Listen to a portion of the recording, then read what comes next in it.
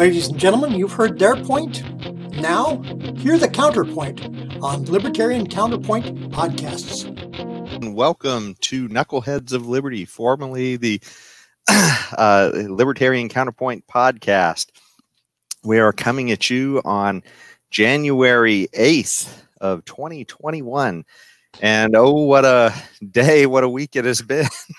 But before we get into any of that, let's introduce you to our panelists. Up in our upper left-hand corner, we have Leon, the word Brathwaite, last word in Liberty, retired engineer from the state of California. Up in our right-hand corner, we have our screaming eagle of freedom, Tim Everett. That's a knucklehead right there. That's a knucklehead engine from Harley Davidson, and that's the type of knuckleheads we are. It's a really good engine that Harley Davidson made in the 30s, and so there you have it. Tim desperately does not want you to confuse us with the knuckleheads in Washington right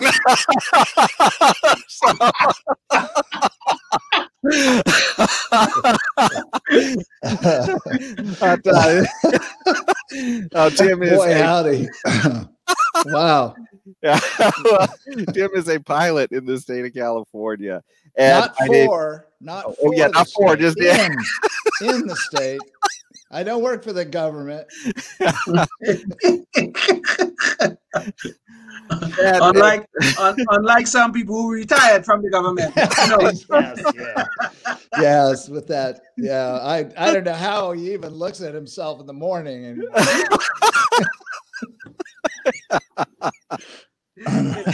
well, we can't all be retired. It's very problem. My name is Jason McPhee, and I'll be your host today. And if we can't contain ourselves with laughter, it's because of the kind of week we're having coming out of 2020. If we're going to be talking a lot about Trump, let's just put it that way.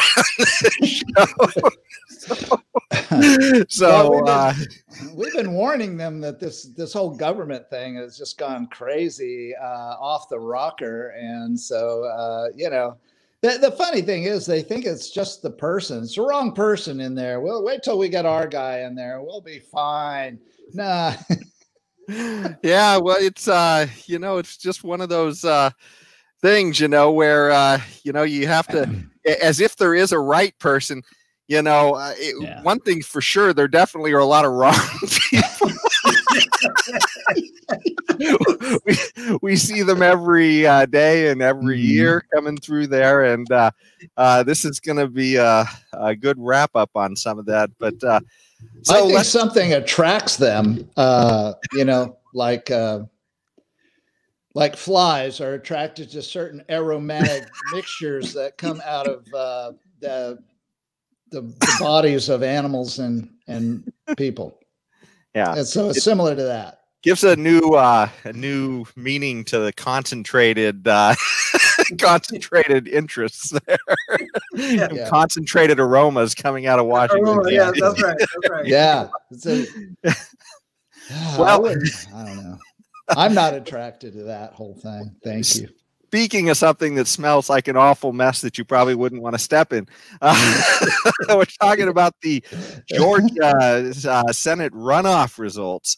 And there's certainly a lot to get into, but that's kind of the spark to the whole week. So let's just start there. Why not? So so now it looks as though the Democrats have a majority, and they have the Senate, the House, and the presidency. So our libertarian wet dream, which is stymied government with what do they call it? What's the word? Gridlock. Gridlock. Yes. Gridlock. Divided government. Yes. Well, we don't get that wish for 2021. So we'll have to see what happens. I guess it's going to be this way for the next 2 years, 21 and 22, and then right? Is that yes? At least, because we're going to have the midterms in 2022. Yeah. Okay, 2022. So, okay, so we have that to look forward to reinstate gridlock, which is what we love. We love it, and I love Yeah. it. I mean, I know Yeah. you guys have talked about loving it, and Yes, of course. it's the, because it's unlike the statists of the world who believe that all problems are best solved by government action or interaction. We libertarians believe in the free market as the best solution for our issues and problems, and government just kind of mucks that all up anyway. They always do. They always do. Yeah. So what do you think about are we doomed? Well, am I gonna have to hide my guns from the gun grabbing Democrats this year? You might, some of the proposals are mind-boggling, to say the least. I mean, Yes. Beto O'Rourke said they were coming for your guns, so you got to be careful. Just to be clear, the Democrats do not have a majority in the Senate per se, but Kamala Harris, as the president of the Senate, could break ties on certain legislation, and probably for the appointment of judges and cabinet appointments and that kind of stuff. Leon, don't you think that she's going to be true to her word, that it's all about unity and she's going to try and get along with everybody? I'm sure. I am sure Kamala is not reading Rodney King's words. Can't we all get along? I'm sure she is. I'm sure she is. Yes. But the loss of both seats in Georgia was quite a surprise, quite frankly, in the sense that, I mean, traditionally Georgia have been a red state, probably even some people will even say ruby red, and over the years they've been trending a little bit blue because of the influx into Atlanta. Atlanta is totally blue now with a large influx of blacks into Atlanta. It have become something of quite a re-energizing of that city over the years. Over the last 20 years, this is what has happened. But I am not sure. I mean, I'm not heard of anything about, say, fraud that have occurred on this election in the runoff. I haven't heard anything about fraud. There are a few things that look a little suspicious, but there's nothing that I can say that I can point to that like in the general election. So that was kind of surprising that they won both seats. I thought at least the Republicans would have held one. I thought so, because David Perdue did beat Ossoff in the general election. He just didn't get the 50% that would have avoided the runoff. He didn't get it, but he did beat Ossoff, and so it was kind of a little surprising that in the runoff he didn't do the same thing. So there we have it, 50-50 Senate with Kamala to break. Can't we all get along? Kamala is not going to break all ties and sure the Democrat agenda is going to move forward. We do have a little bit of there are a couple of conservative Democrats who have said that they're not going to go along with all of the craziness, the socialism that the Democrats are proposing. So that is the only gridlock we can hope for, is the conservative. When I say we, I guess we on the right, or at least we who are against this socialist trend that we are seeing in the United States. That's the only gridlock we have right now. Some conservative Democrats. I think there are about 2 or 3 of them. One of them is from West Virginia, the senator from West Virginia, whose name I can't remember right now. So that's all we can hope for now. So Leon, question for you. You keep up on this way better than I do, and I appreciate that. And so I have a question for you. Has anyone in the Democratic side celebrated such a huge mandate with these extremely close elections, 50-50 essentially, and 51-49 or whatever, I mean, so they did take the Senate, but just barely. I mean, so yes. It's obviously not a mandate. So I'm being silly here, but has anybody come out as, because they like to you know, if it's black, they say white. If it's blue, they say red. I mean, well, that's a bad analogy, but have they said anything about this so-called mandate? That's not a mandate. Yes, yes, they have. If you look at Bernie Sanders, the real socialist, well, yeah. he never hid his socialist intent. He's from Vermont. He have come out and said we have to go aggressively at these items that they want to institute, and all of it is a bunch of socialist garbage. But he said we got to go hard because the voters put us here to. Well, he's talking in the name, of course, talking in the name of the American people now. I don't know which American people he's talking about because most of us are not socialists. But he's talking about them going very hard, and some of it is going to be done by executive action by Joe Biden, and on he's going. So the answer to your question is yes. They are out there talking. Maybe they have not used the word mandate. I don't think I've heard them actually use the word mandate. But everything they have said is like they do have a mandate. Well, even though that's just a 51% mandate. Yeah, right.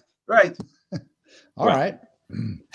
Well, after this, some of the craziness that's gone on here, they might feel like they have a mandate after this week. When you were talking earlier about it was kind of odd that they won, you know, since seeing as how both, I think both Loeffler and Perdue had done better than their opponents in the original election, but then they both lost in this runoff. Yeah. And you know the issues with, well, how did they lose? Well, let's examine what happens in the last month or so since the original election. And you know it's funny, the right after the election, they've been wrangling over the amount of the stimulus checks, and the Republicans did a heck of a lot to try to put a cap on how much, you know, free money that the government was going to be given out on this. And they had essentially thought they did a great job by getting it to $600 while the Democrats wanted $2,000. And after they signed this deal, my understanding is I think Perdue was even starting to run commercials in Georgia saying what a great job they did. And then suddenly Trump comes on the scene and says, what a terrible deal. Yeah. This should be $2,000.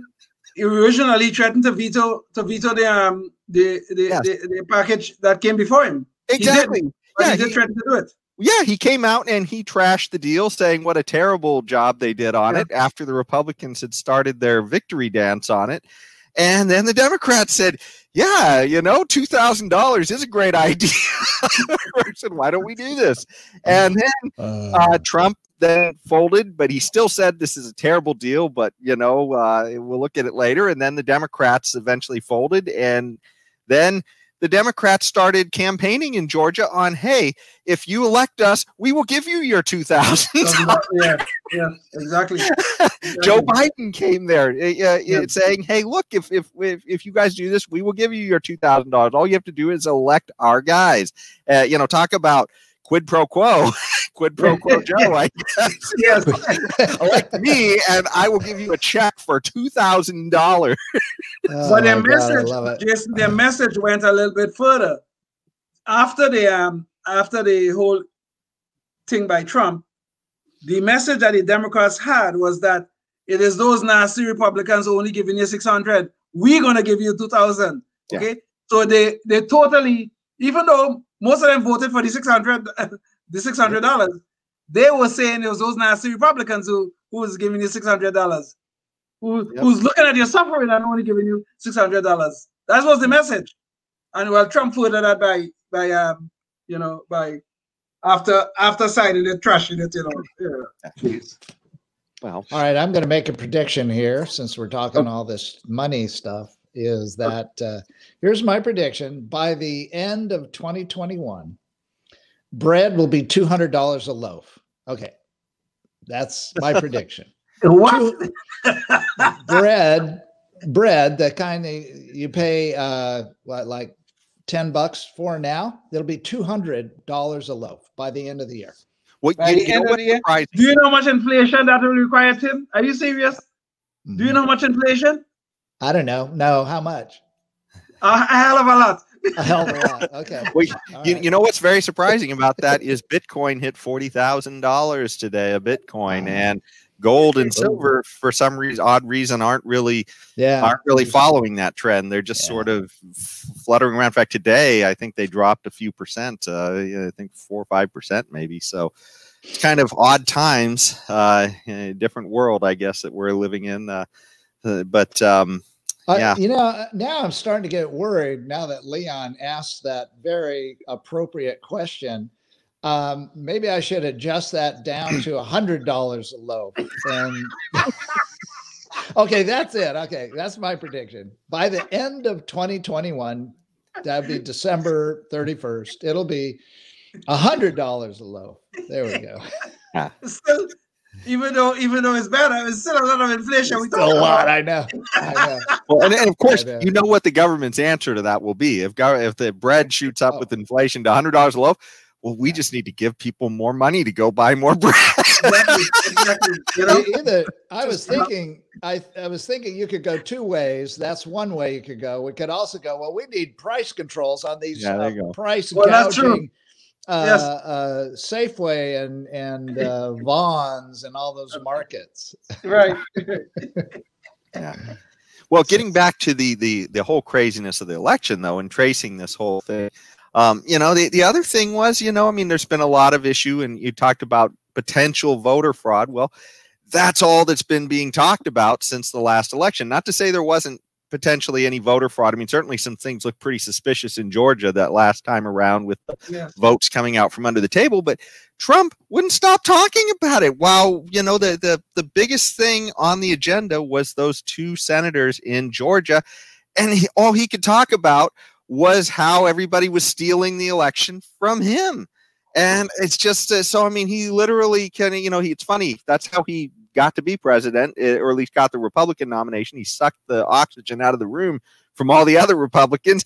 And that's what apparently happened here with the Senate too. He sucked all the oxygen away from these 2 Republican senators who were running. And well, maybe the Democrats ought to rethink their attitude toward Trump. Maybe Trump is the best thing that ever happened to the Democratic Party. You might be right about that. Yeah. Even though I am in the camp that believes that this election was stolen from Donald Trump, I am in that camp. I firmly believe that. But I am not. I am against all forms of lawlessness involved in that. Okay. Yeah. But I am in the camp who believe that there was enough fraud to change the outcome of this election. There are too many suspicious things. But go ahead, Jason. I'm sorry. Speaking of lawlessness, we can't possibly miss that on this show. Lawlessness. So we get down to the end, and we're talking about,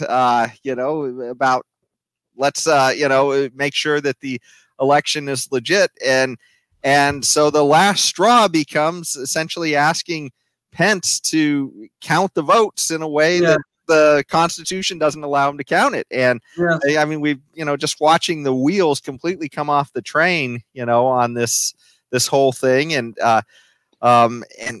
we saw it all come to a head when on Wednesday, when when Pence was supposed to count the vote, Pence was literally saying, I don't have that power. And Trump was saying, Pence does have that power, and he's going to count them the way I want him to count them.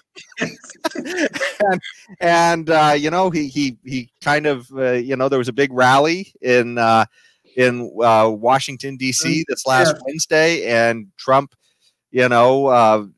kind of just kept going on about how the election was stolen, and his supporters went down to protest at the Capitol. It got out of hand, and eventually there was a guy in a Viking hat sitting where Mike Pence was supposed to be sitting, counting votes in the end. So I don't know quite how we got from A to B, but this is kind of how Trump's presidency looks like it's going to come to a conclusion. The craziest thing is the guy in the Viking hat wasn't Trump. The thing that is so sad about all of this, that is truly sad. I think Donald Trump, as much as this man does drive me crazy, and he has been driving me crazy since he came down the elevator to seek the nomination for the Republicans. And you know my strong views about him, Jason. But I still think this man accomplished quite a lot in 4 years. He really did, including Operation Warp Speed. But all of that now, because of his misstep on Wednesday, all of that now is in tatters and totally being destroyed because of his misstep. He really made a big mistake, a big blunder. I mean, he was telling Mike Pence to do something that is totally unconstitutional. He was saying that Mike Pence could unilaterally reject the certification of votes by the several states, which Mike Pence has no authority to. Okay, it is true. I believe there was significant voter fraud in the election, but the votes were certified, whether we like it or not. And I don't like it, but they were certified by the states. Mike Pence have no authority to reject it. Now, it could have been rejected if some of the senators and the House of Representatives had rejected them individually. It could have been rejected, but Mike Pence by himself cannot do that. But there was Trump, you're right, out there telling the thing. Pence have to have the courage to do this. Pence have to do this. Blah, blah, blah. I mean, okay, Trump was having a mostly peaceful protest, okay? He really was, okay? A mostly peaceful protest. But there are some unhinged people that hang around his rallies. Here we have the outcome. Worse yet, to make matters worse out of all this, Rudy Giuliani, who most times I think does do good, sometimes he has do some horrible things. On that very day, he was addressing the crowd. What does he say? We have to have trial by combat. Come on. How do you think those unhinged people are going to interpret that? I hadn't even heard that one. Wow. No, he did. He said it. Trial by combat. We need that. Oh. Now the next day he said somewhere on some interview, or he was joking or some kind of stuff and things like that. But you don't say that to I don't know, there were probably 200,000 people there. Even if just 1% or half of 1% of them are unhinged, what do you think the outcome is going to be?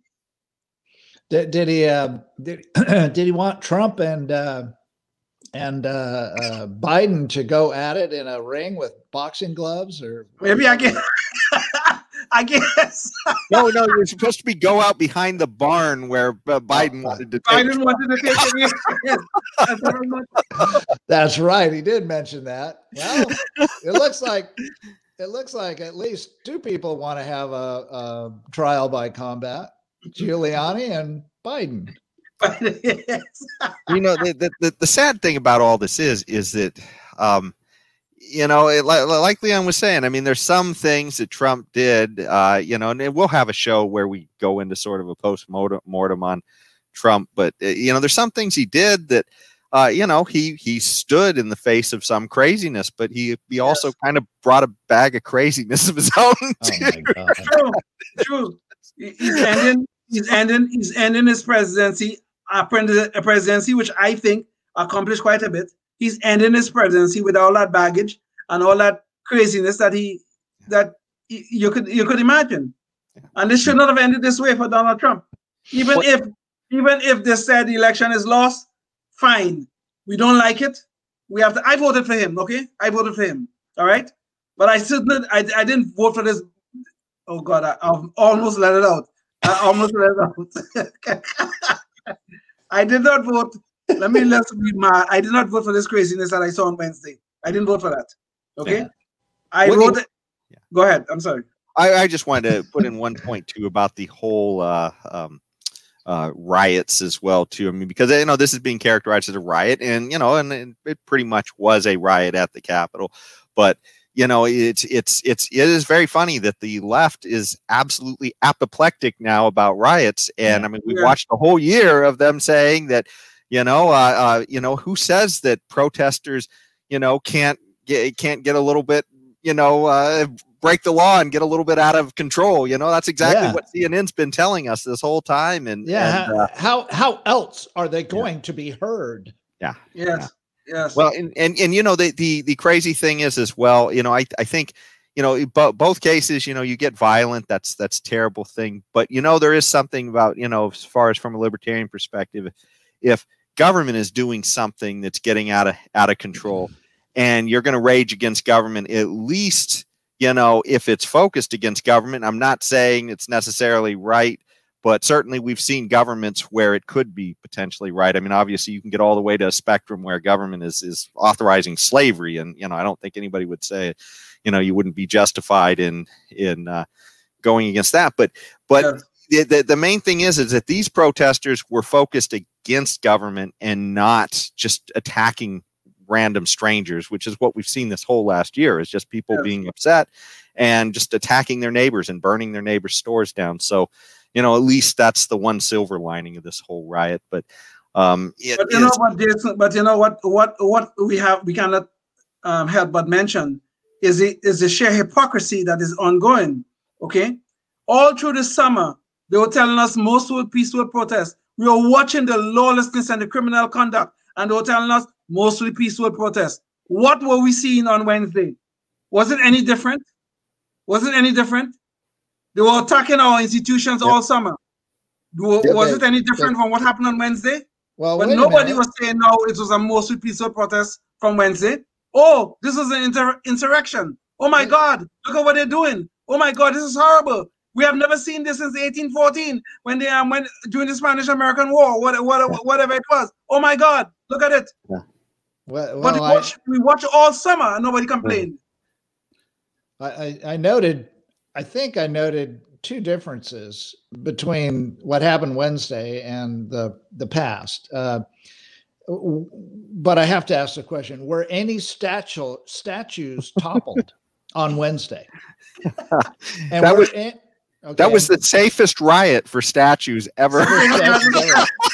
And number two question is: were any buildings set on fire? If you can say no to both those questions, then it was quite a bit different than the riots previous in the year. Yeah. Valid point. Valid point. Well, you know, this has just been you know, the kind of the wrap up to a really terrible election year. That's kind of where we wound up. But you know, we didn't make it to our Knucklehead Noise Patrol, and there was something I actually wanted to jump in with that on Trump as well, but we will save that for our post-mortem show, I guess, on Trump. I got an idea. Do that on the very first part of the next show so people will want to watch the next one for the Knucklehead Noise Patrol. Well, bookend Knucklehead Noise Patrol. We will take that under consideration. And speaking of the next show, please tune in for our next shows. You can find our shows at libertariancounterpoint.com.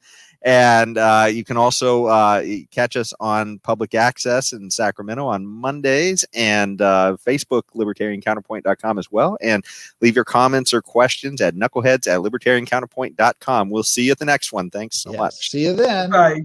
Goodbye.